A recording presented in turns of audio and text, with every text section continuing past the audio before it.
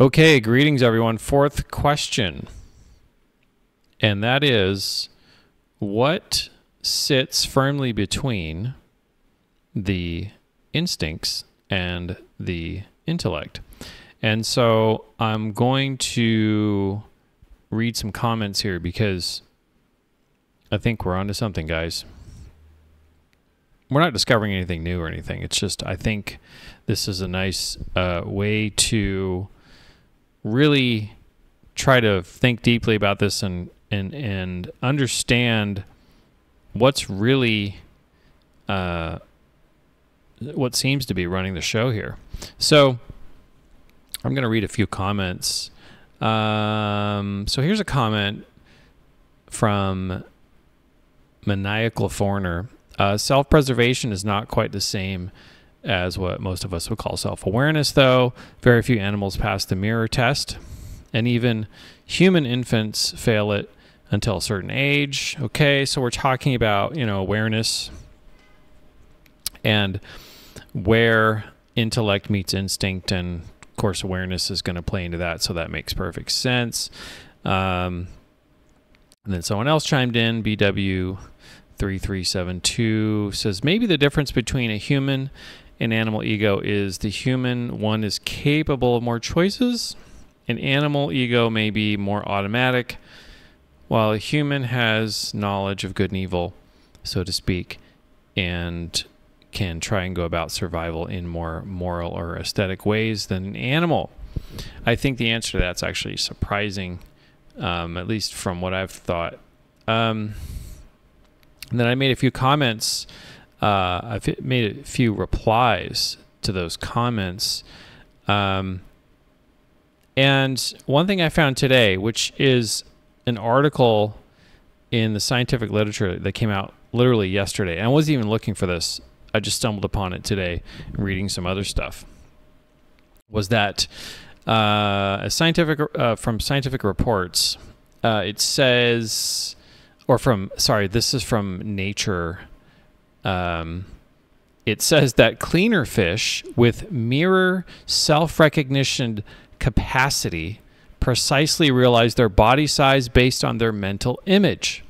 So I'll just read a little bit of the abstract. Animals exhibiting mirror self-recognition, MSR, are considered self-aware.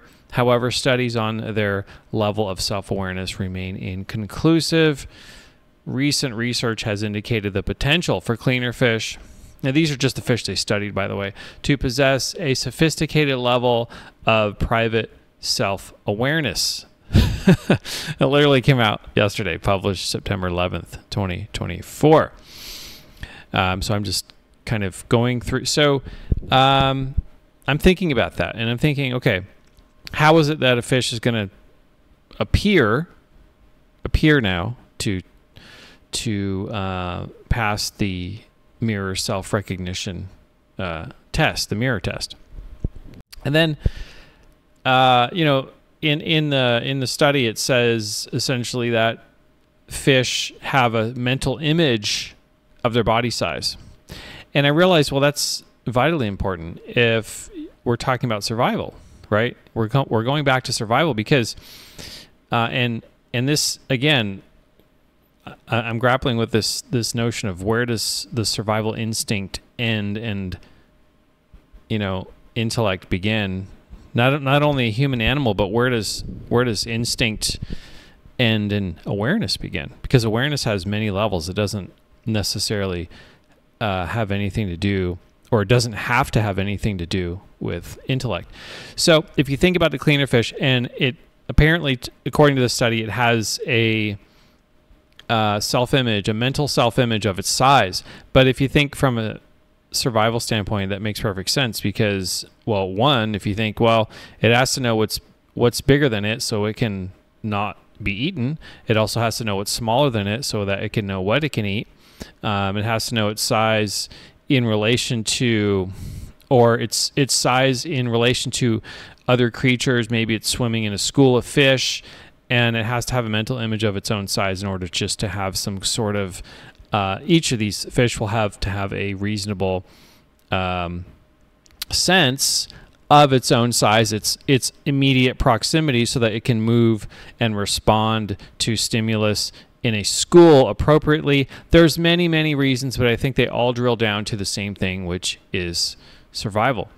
Now, I'm going to read a couple more comments, and then I'm going to go into what I think, at least maybe the next step of this question, what I think might be going on, but, obviously not the ultimate answer, because that's not possible. Let's see. So your comments have been really great, by the way. So BW3372 remarks, the highest spiritual faculties would be completely separate from the instincts mind, but still be able to influence them, like how the sunrise over a lake will cast a long and inverted reflection over the water. And then I made the comment that these things aren't really separate, and that in fact sunlight is the water in a sense. Also in the scientific literature, light does create matter, so that's actually recently been proven, which is very, very interesting. Anyway,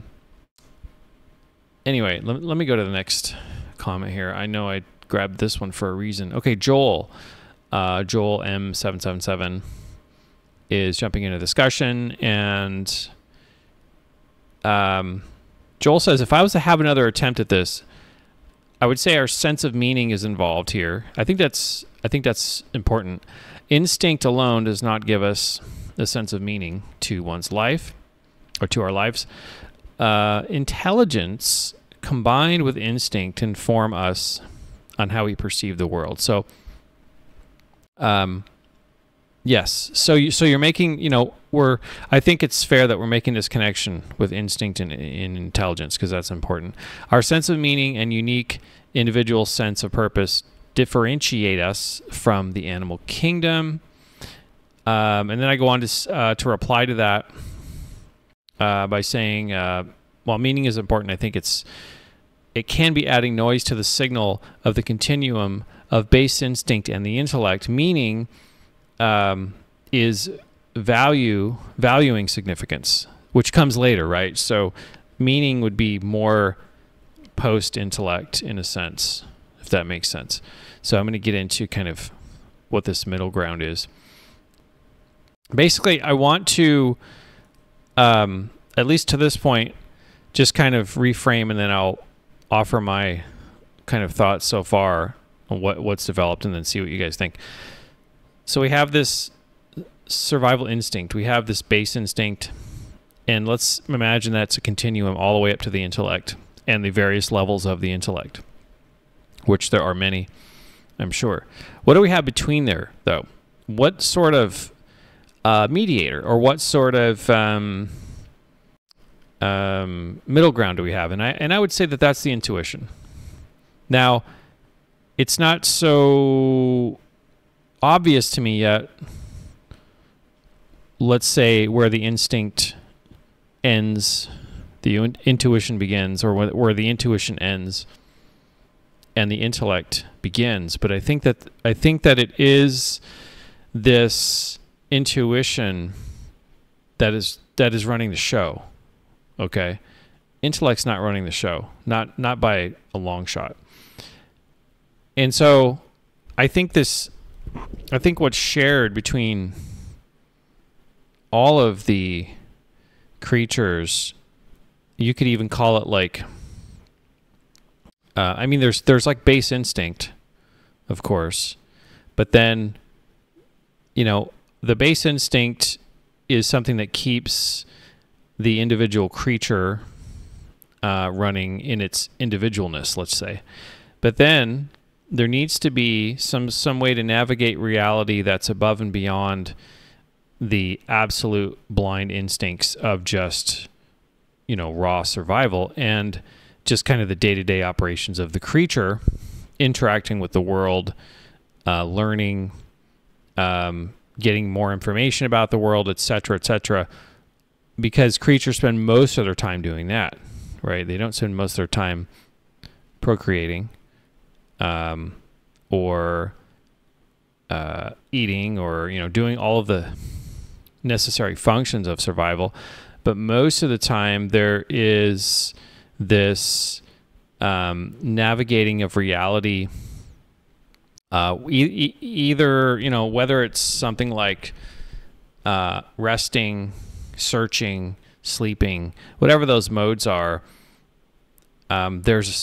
whenever those interactions with reality occur, which is, I mean, it's always happening, but with other creatures, especially with other creatures that have awareness.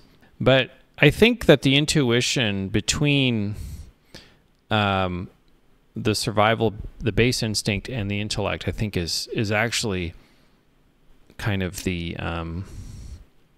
broker of the entire deal. So let me know what you guys think about that, because to me it feels like, because the intuition is just a knowing without rationality, which is very interesting, right? You can know things from your intuition and not even explain them rationally and still be correct. An animal can do the same thing. An animal can, it's this spooky sort of thing where, you know, an animal can't rationalize, but it knows that if it sees you all the time and you're not threatening, and maybe you feed it, or, you know, you don't seem dangerous, and it gets used to your presence. An animal, even a wild animal, I've experienced this myself. A wild animal getting used to your presence, it's still a wild animal, still running on instinct, but then it has a sense of one person being safe and all others that it doesn't know. And it doesn't, how does it, you know, like, for example, I had a neighbor who would feed wild deer, and it only got to the point where he could do it because the same deer would come through and they were used to him. But with anyone else, the deer were very standoffish and they didn't get close to you. But with this man, the deer would walk up. Well, how the deer can't rationalize, and yet the deer has, and the deer isn't, you know, running off a pure instinct, because that doesn't account for the fact that it can recognize one person as safe. But then once it doesn't recognize, it just instinctively, I'm using that word, but it intuitively, I would say, it intuitively knows that for some reason it's recognized a certain person as being safe, and it allows it to hand feed it. Whereas other people it doesn't really allow that. It will allow that if other people are around that person, but people by themselves without this person that it's used to, definitely they won't come around. I've seen it happen. So there's some sort of intuition happening that almost is like a bridge, isn't it? It's like a bridge between the intellect and the raw instincts. So let me know what you guys think about that.